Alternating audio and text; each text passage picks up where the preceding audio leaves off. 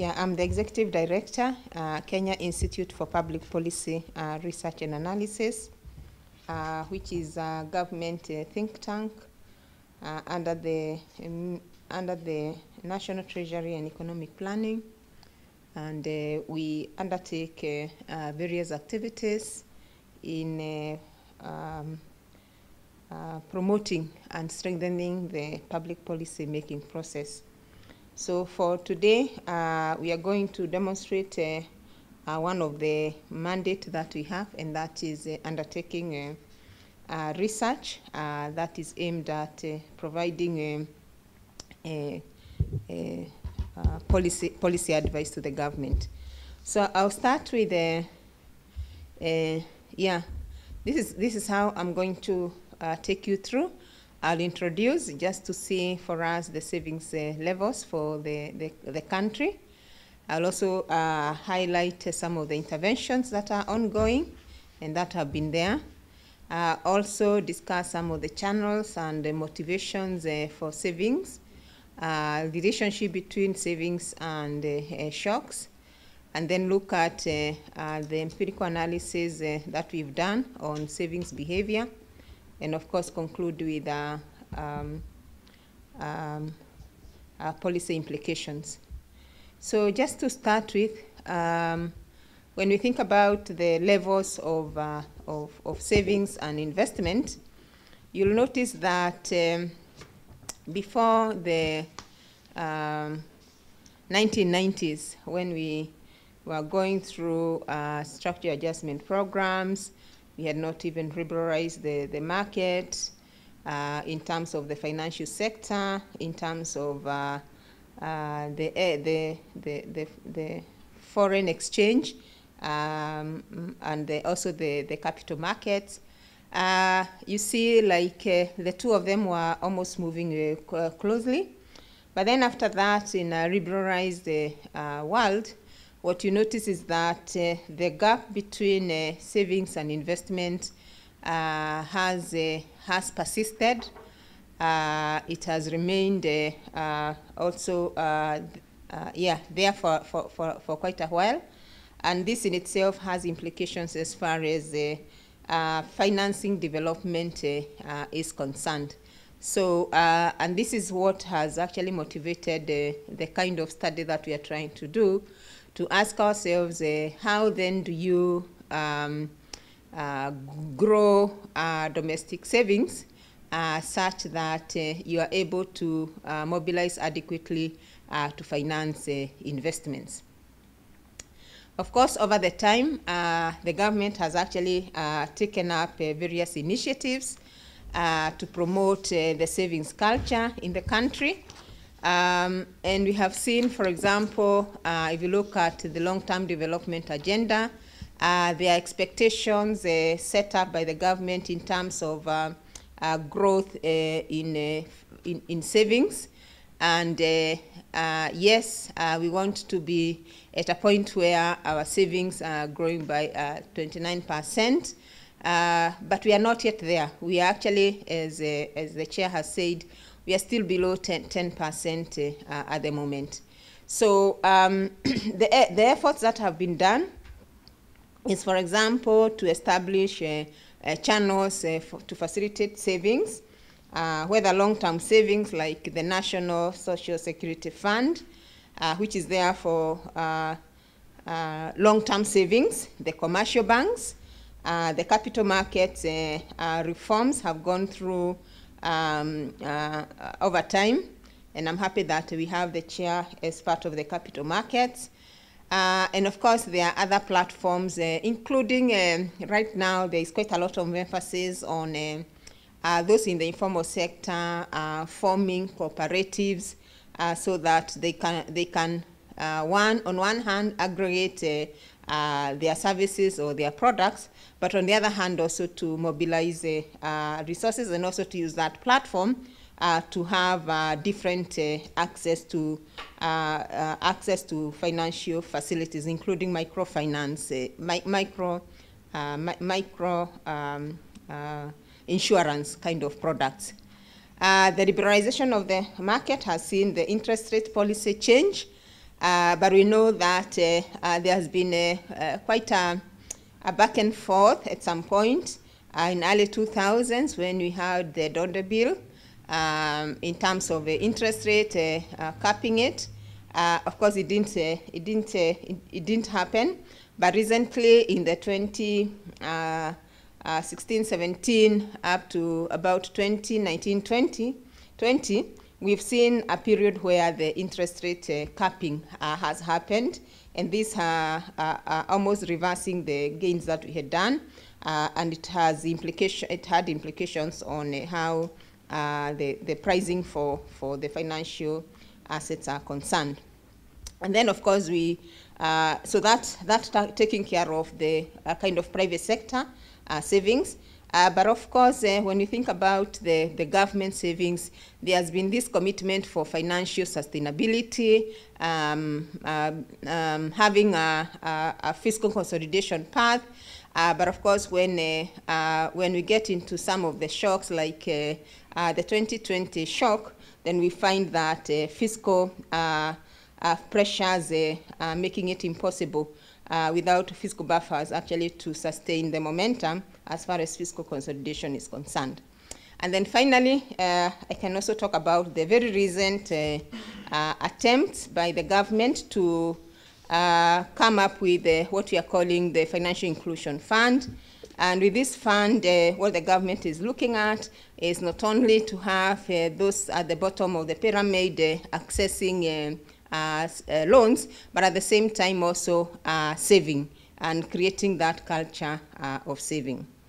So if you look at the saving structure over time through the channels, you'll notice that data from FinAccess from 2006 to 2019, we have not included the 2021, you'll notice that there has been a change in terms of shifts in terms of the channels that are being used for saving.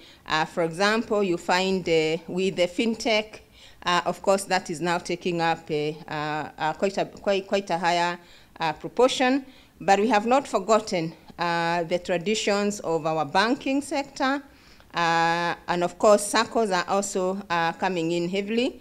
And also the groups or what do you call them? They're like informal groupings, chamas, and they're also still taking a priority in terms of the channels through which savings happen. In terms of motivation for saving, you'll notice that we always assume that you are saving because you want to invest. But from this, you'll notice that it's not always that savings are happening because you want to invest. They are happening because you have a target, either to educate your children, so you want to keep savings today because you have a target, so they are targeted savings that are happening. But at the same time, you are also saving for other ordinary needs of the household. But in terms of saving for investment, yes, it is there. But we can see that there is quite a lot of smoothening consumption over time at the household level.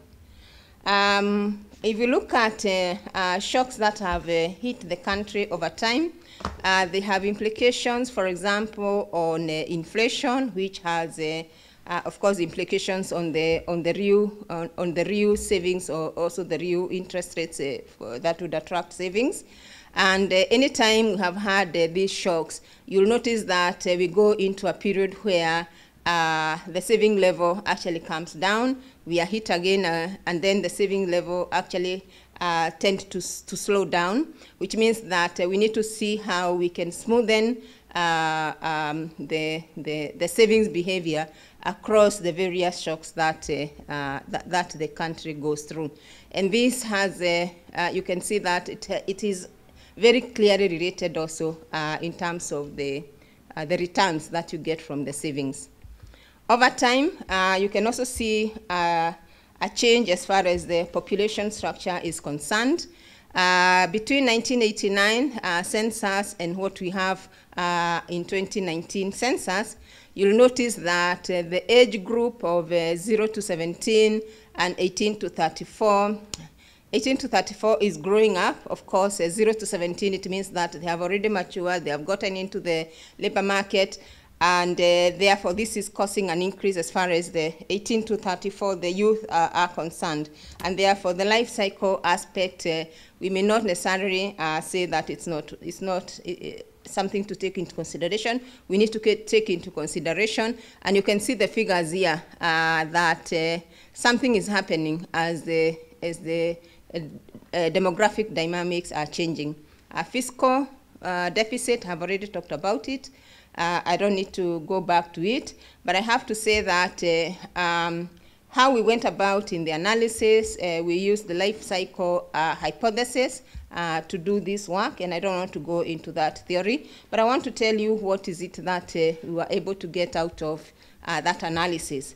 And one of the things we found is that, as I've indicated, the fiscal aspect is very crucial, and that anytime we find that the fiscal deficit is increasing, of course, public savings therefore are not necessarily there, then you tend to reduce the savings. Even for the private sector, the savings are going down because of those pressures. Shocks, that would come from the terms of trade. Here, using the terms of trade, sorry, I have jumped. How do I go back? Yeah, I've gone back, yeah. In terms of trade here, again, there is, why is it jumping? Sorry. Yeah, again, you find that there is a negative relationship both in the short term and in the long term. Inflation also, which has implications as far as the real savings are concerned, and which is an implication as far as macroeconomic stability is concerned. The income levels, we use the per capita income. You see that as per capita income rises, then there is a tendency to increase the private savings. And in terms of deposit rate, the expectation is that as deposit rate, sorry, we found a negative relationship actually. The expectation was that we should see a positive relationship, and this was happening both in the long run and also in the short run, which means that we need to think about the aspect of the substitution effect as well as the income effect, and how the net effect is coming into the total amount of savings that we are generating. And of course, we have seen, as far as age dependency is concerned, you notice that as we think about the population structure, we need actually to, in the long run, to see a situation where we are able to enhance the savings at the youthful stage. So the same thing we got with the national savings, but only in some, not in all variables did we see a significant relationship. But what I wanted to bring here is the aspect of financial development. The financial development tended to give us a negative relationship, especially in the short run, and we need to think about whether the financial development that is happening at the moment is providing an environment where we have adequate instruments, adequate channels where savings can be enhanced. And so to come to policy implications, what we are saying is that fiscal sustainability is always, so, yeah, I've run into problems. I don't know what has happened. Yes, thank God I have my, yes. I don't know what has happened. Your device ran into problems. Okay, as it runs into problems, I don't want to run into problems myself. So one of the things is fiscal sustainability. we are saying that we need to actually run into problems. Yeah. Fiscal sustainability, we need to guard it because anytime we have fiscal deficit and maybe you have like now increases as far as the tax rates are concerned, or even other levies that would actually bring down the amount of income that households have for saving. This may have implications as far as the savings rate is concerned. The second thing is about price stability. I know there are situations where we have drought situations, and we find ourselves in circumstances where prices have gone up, especially prices for food, and it means that when you are trying to reallocate your resources between food and saving, that aspect can have implications on savings. So, and ensuring that price stability is maintained in the country has automatically an effect on the household and the allocation of resources that they have. Of course, quality and inclusive economic growth matters a lot. And what you find, for example, in Kenya with the current government, they have had a focus. They are having a focus on what we're calling the bottom-up economic agenda, focusing on agriculture, where majority are employed, enhancing agricultural productivity becomes a major issue. And secondly, is also on micro and small enterprises.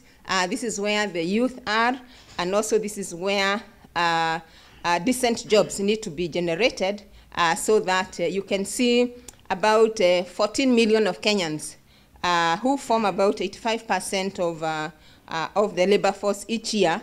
If they are given an opportunity with the decent jobs, then they can actually come in to enhance the savings in the country. And of course, there's one element that we have always forgotten, and that is the quantification of the non-cash savings. In a country like Kenya, where you have significant even subsistence farming, you'll find that a lot of them don't actually do cash saving. What they do is they'll buy today a goat, they'll buy tomorrow a chicken, and those becomes actually part of their saving. And anytime they run into issues, these are the things that they cash in, which means that it's a saving in itself, but it doesn't necessarily get captured in the process of yes, getting information on the amount of savings that are there. And of course, finally, is as I've indicated, the quality of jobs to absorb the youth category, because if the youth are actually introduced to the culture of saving, then that would help a lot in terms of promoting private savings. And I've said for you 2 minutes. Thank you very much.